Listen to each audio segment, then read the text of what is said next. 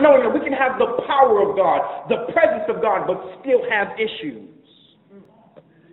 And when this person ends up disappointing us, they're not superheroes, you know. They're not every woman. We get disappointed. And the first thing we do is withdraw. Then we begin to criticize. Leah is trying to connect to a broken man who finally has a job, finally has a home. But he's not giving her intimacy because he can't give it. And when she doesn't get her needs met from her man, she tries to get her intimacy needs met through childbearing. In verse 32, she gives her children names, and it gives her a window into her soul. The first son, Reuben, she says, "It is because the Lord hath seen my misery. Surely my husband will love me now." Her next child, Simon, means the Lord has heard that I am not loved. He has gave me this one too. Then Levi, now at last my husband will attach to me. She wants the bone of my bone and flesh of my flesh. She's a desperate housewife crying out for attention. And then she finally gets to the place. When she has her fourth son, she names him Judah, and she says, "This time I will praise the Lord." Leah thought that maybe if she was prettier, maybe if she were thinner, maybe if I can give him some children, maybe he will love me. I have to change who I am so I can get what he cannot give. I wish he would see me. I wish he would love me. I wish he would cherish me, hear me, accept me, pay attention to me.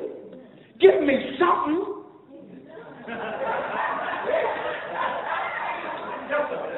Jacob failed. Jacob failed because of comparison and competition. What did I say? Comparison and competition. And hear this. This is the thing about it. It's natural. You read James Dobson, Gary Chapman, the first level of love isn't soul to soul, spirit to spirit, but eye to body. It's natural to compare. But if you leave it there, he compared Leah to Rachel. And he is seeing in Rachel what he does not have in Leah. And he's seeing in Leah what he does not have in Rachel. When you read the description of Leah, it just says her defects. He is projecting his own self-hatred. He's comparing them. But also because of competition. Even though Rachel is prettier than Leah, she is jealous. She got the man, but she's jealous because she can't bear children. Childbearing in the entire book of Genesis is paramount because your son could be the Messiah. And if you don't have children, it was believed that you were under the curse of God. Leah has low self-esteem because of her looks, and Rachel has low self-worth because of her sterility. Leah says to Rachel, "If you want to be like me, why are you putting me down? If you want to be like me, but you want me to feel bad about it." You see, that's the irony and tragedy of prejudice. You're jealous of a person that you hate. Ladies who are judged based upon external features get low self-esteem and low self-worth from men who are projecting their own low self-esteem and their own low self-worth.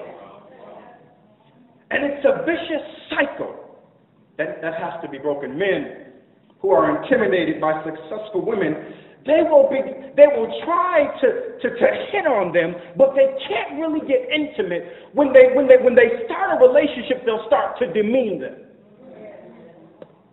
I wish you looked like this. I wish you would do that. You don't, well. Broken men trying to break successful women. It's a cycle. Judging on the outward appearance because you are insecure about who you are. And he got it from his father and his mother. When I was 11 years old, I came across a disease called cancer. I hate the word. I just hate the sound of the word. My foster mother was diagnosed with cancer 8 times throughout her life. But the first time was in 1991. It turned my world upside down. She was diagnosed when I was just getting stable back in the home. It was already awkward being a foster child of a woman in her early 60s. Taking me shopping, trying to take me to the barber shop. I'm like, she not my mother. She my grandmother. She just taking care of me. But when she was diagnosed with cancer, my world turned upside down. How will people treat me is what I thought, because she has cancer. Not will she die, not will she get better, but how will people look at me? At first, she stayed home after she was discharged. And we bought her a lazy boy because she didn't have the strength to go up and down the stairs because of the chemotherapy and the radiation. I was happy that she was home. But I hated it when she bought the wigs and when she bought the hats, because I was worried about how I would look. My source of shame was a source of victory for her. She's still alive to wear wigs and hats, but I'm worried about how I will look with her. Albeit self-conscious, she smiled when she saw her bald head because she knew that her cancer was in remission. But I was ashamed because of how it would make me look at church. The world was on my shoulders at the age of 11 because of cancer. But when she went to church, I was trembling because I didn't know what she was going to do. I got dressed and I came downstairs and I said, "Thank you, Jesus," because she had on the wig and she had on the hat that she never wore before the cancer.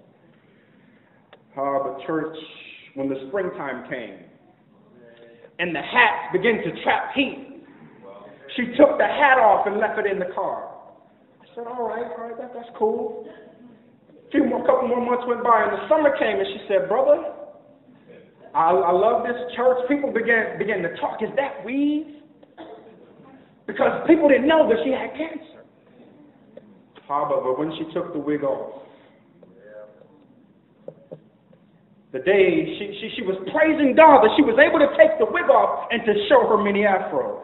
She said, "Brother, these people don't appreciate my hair. They can go on about their business. I have been saved from death.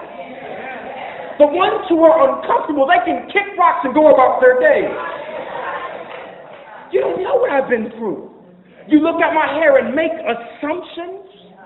You don't know that I had chemotherapy and radiation. I almost died. I'm glad I got me some hair. I don't have the money to get it curled and to get it relaxed, but I have some hair on my head." It was a sign of victory for her, but it was a source of shame for me. You see, Jacob, he judged her attractiveness by what was wrong with her. And I judged my foster mother's beauty because of the length of her hair, or lack thereof. And I want to say something. We've been doing this not just in the black community, in the Asian community, in the Hispanic community. Both men and women judge based upon appearance. You know where we got it from? The European culture in the Middle Ages that went from country to country, to Africa, to India, to China, to Australia, and put people down based upon how they looked. We have been told if we don't look a certain way or have certain features, then you're not pretty. You put me down, but you'll spend billions of dollars getting injections to look like what you hate. putting Botox trying to make your lips look bigger, but you try to put me down because I'm born with it. You must be crazy to think that I'm going to judge myself so you can feel better about yourself. Don't judge me if my hair is short or not short enough, or short enough but not straight enough, long enough but not curly enough. My mother said, you didn't pay for my hair appointments anyway. What she was saying was, I am not my hair.